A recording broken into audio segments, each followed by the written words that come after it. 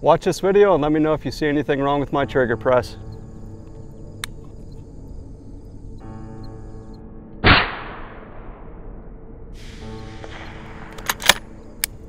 If the answer was no, check out this video and we'll talk about how to execute the perfect trigger press.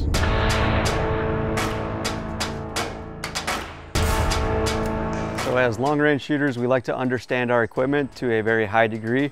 One of the key components that we like to understand is our trigger pull weight. So I'm going to go ahead and measure this rifle's trigger pull weight and then we'll talk about it a little bit.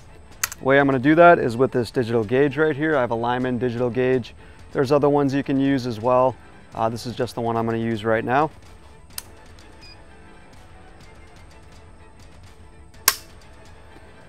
So on that particular press, I have 1 pound, 13 ounces. Right? And with that piece of information, I could obviously do that a couple more times to get a better sense of where my trigger pull weight is at. It might fluctuate within a certain range. But I want to take that information and as I start to shoot in different positions, get an understanding for, is that the appropriate weight for me given my application? So with a heavy trigger weight, it's not really a big deal for me if I'm shooting in very stable positions like the prone. I'm very stable. It takes a lot to move my position, move my sights. However, if I'm shooting in more unstable positions, it takes a lot for me to gain stability and keep it. Maybe a crisp, lighter trigger press weight is something that I want to chase or I want to fine tune for myself. So think about your application. This really exposes itself when you get into alternative shooting positions, shooting off barricades in the standing, kneeling position. As we're in those unstable positions and we're manipulating the trigger, having a nice, clean, lightweight trigger press makes all the difference. What we like to see with precision rifle shooting is a 90-degree straight into the rear trigger press. So where I'm actually placing my hand on this trigger is right here, just favoring this side of the pad next to the crease. Right there. And as I connect to the rifle and I'm getting ready to press the trigger, I'm holding the rifle in my shoulder and my finger connects to the trigger and I get a bend in that first crease and my finger's almost like a lever pressing straight to the rear. So what that looks like is just kind of straight to the rear, that bend in my finger, and then it allows me to hold the rifle in my shoulder and then I'm just, if there's any influence at all into the rifle, it just comes straight back. Versus if I were to over grip the gun in a way, I have a tendency as I'm pressing the trigger to possibly cause an angular influence into my sights that causes me to miss the shot. Right, so really pay attention to where you're connecting to that trigger. As I said, 2 missions of the shooting hand. 1 is to hold the rifle in my shoulder. 2 is to press that trigger straight into the rear. Right, and that's one of the reasons you see this good vertical grip, this ergo grip on this RPR, is that allows me to accomplish both of those missions.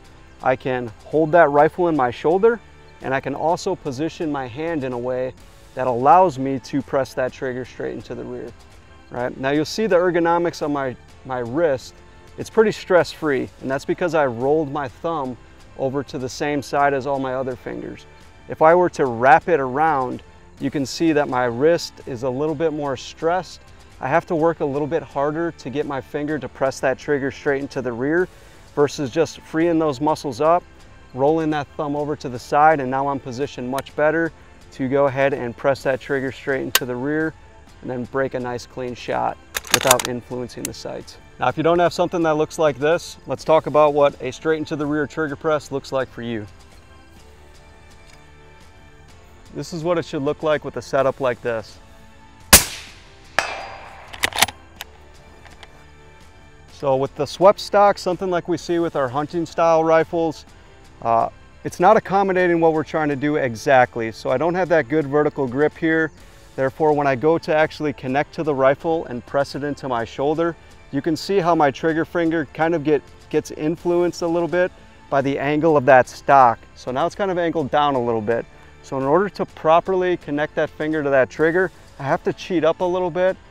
It's not a big deal. I just need to be more conscious of where I'm actually placing my hand, where I'm actually placing my trigger finger, and understanding that there might be a little stress in my wrist due to the ergonomics of this particular setup. So a couple other things when we're looking at pressing the trigger straight into the rear. We don't want a running start and just jam on that trigger. We have sympathetic responses in our hand and we really want to prevent moving the rifle during that process. So ensuring that we are in fact pressing that rifle in our shoulder and then connecting to that trigger and being very deliberate with our pressure straight into the rear as we're confirming a perfect sight picture until that shot breaks.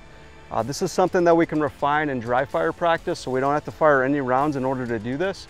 Simply set up on a target, make sure the gun is cleared out, and then manipulate that trigger, looking for any influence when we press that trigger out of our sights. And if we are in fact doing something during that process, figuring out what we have to do in order to position our hand and our finger to press that trigger straight into the rear. Right? This is something that we can definitely get better at home, and that our time is well spent practicing.